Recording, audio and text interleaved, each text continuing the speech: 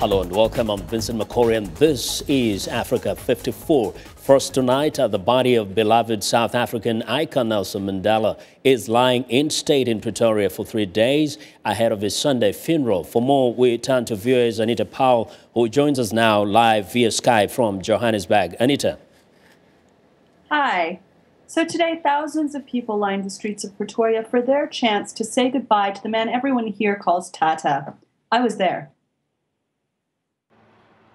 The cortege left the hospital early Wednesday.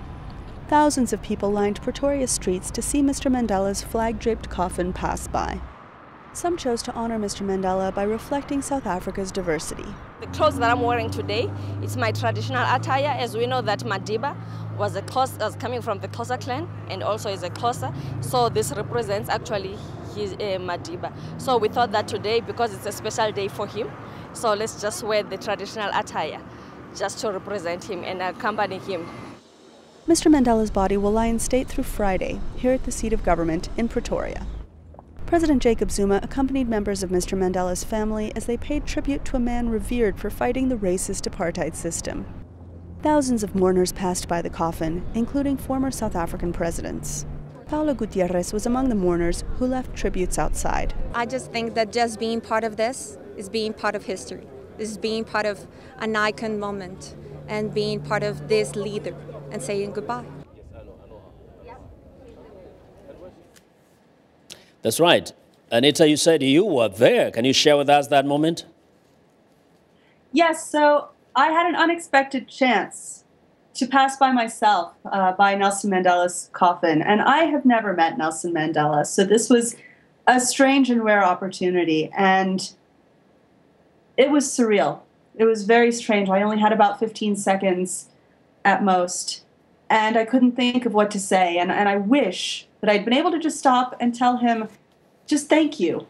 Thank you for making this country such a great and interesting and complex one, and for contributing so much to this country and the people of this country who I've just grown to love. And it was a very strange moment for me as a journalist, but a wonderful one that I will treasure always. And how was the mood generally?